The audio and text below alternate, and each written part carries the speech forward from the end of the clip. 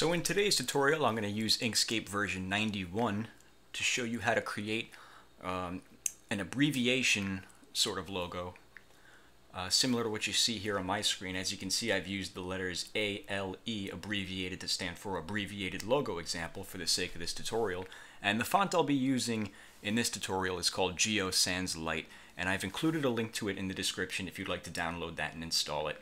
However, this technique will work with any font you'd like.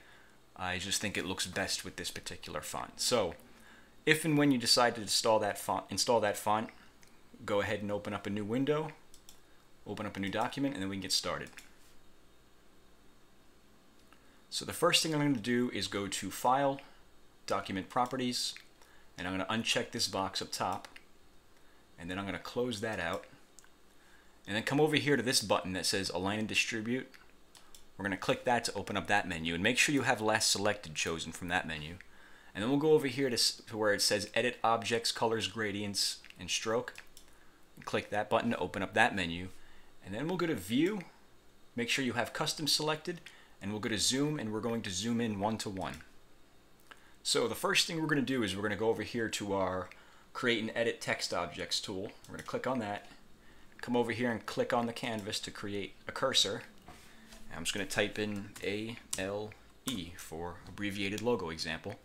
And then I'm going to come up here to where it says View and select Font Family, Font Size, and Other Text Properties. I'm going to click that button, and I'm going to go find that font we just downloaded. Geo Sans Light, there it is. So once I have it selected, I'll click Apply, and then close out of that menu. And then we'll come up here to the arrow and click on that.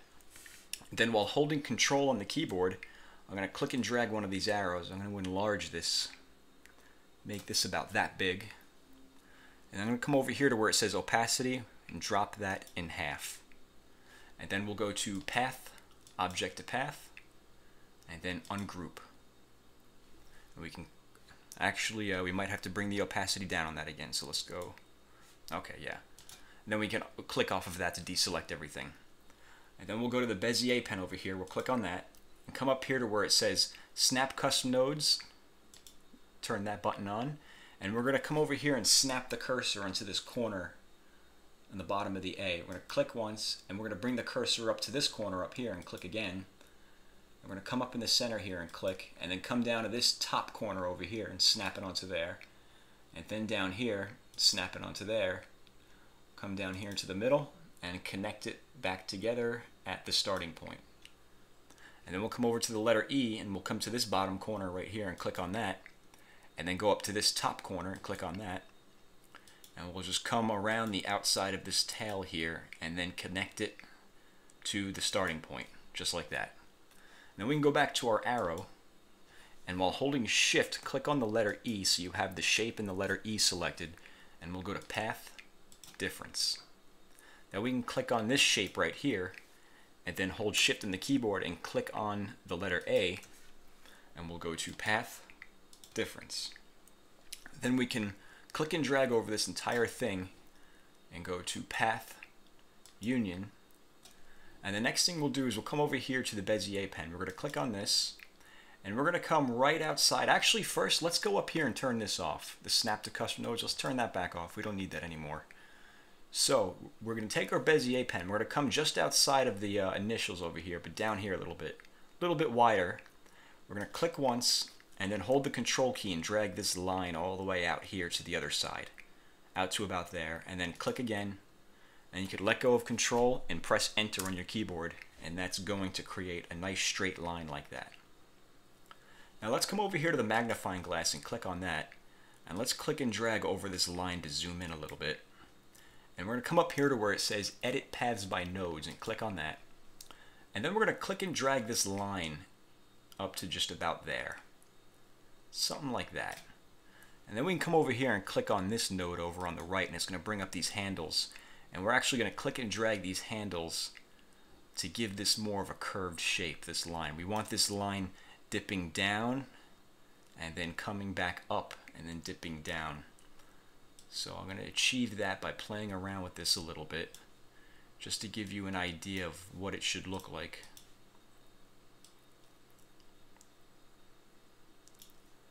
I'd say something like that. That's a nice fluid shape. It starts going up and then it goes down and then it comes back up to there. So that's a pretty good starting point right there. So once that's done, we can go to path, stroke to path. Then we can come over to the arrow and click on that.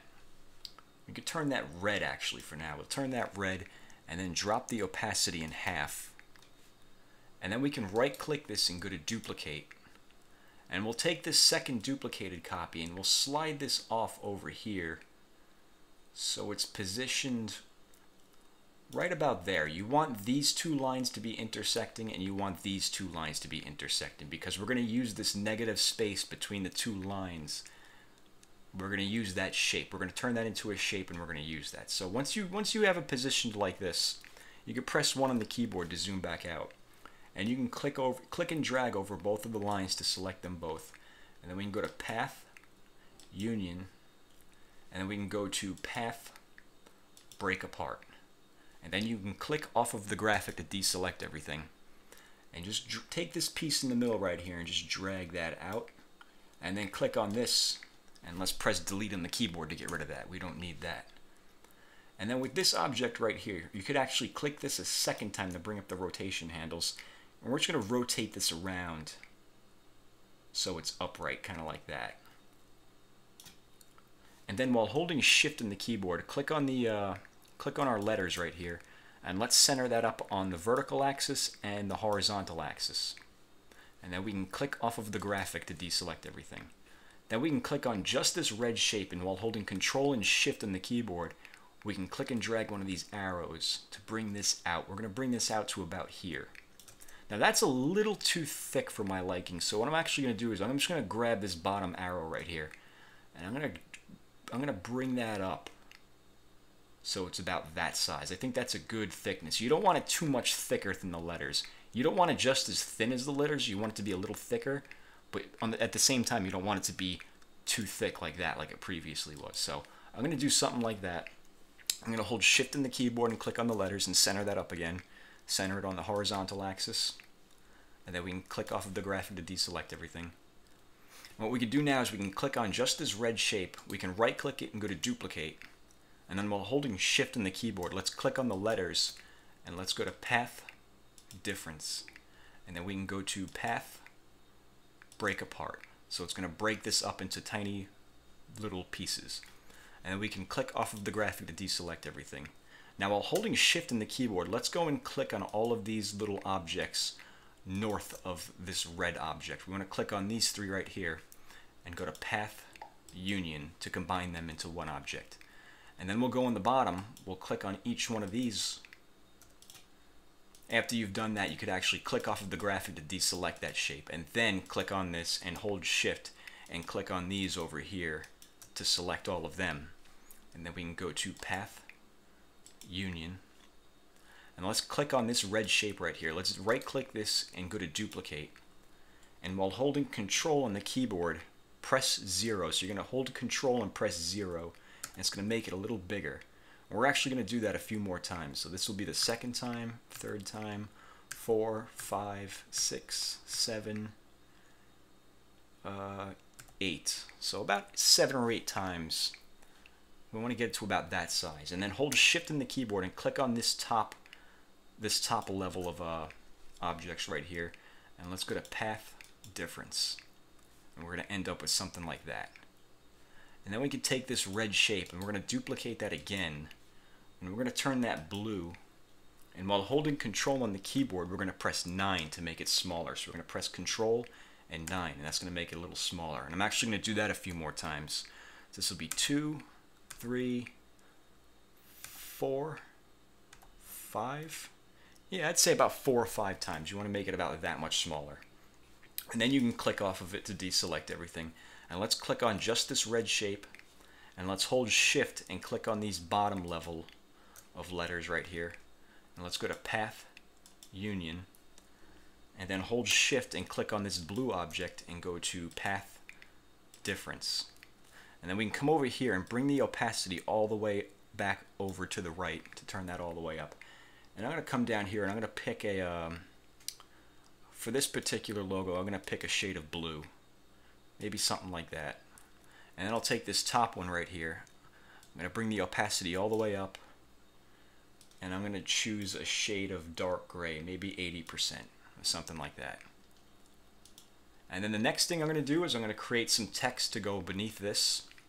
I'm going to come over to the text tool and click on that, and click on the canvas to bring up the cursor, and I'm going to turn on the caps lock, and I'm just going to write abbreviated logo example. And I'm actually going to make that bold, and come back over to the arrow up here and click on that, and I'm going to make this the same color that the top of those letters are, which is 80% gray. And I'm going to bring this over here right to where this letter A starts, right up to about there, maybe a little lower than it.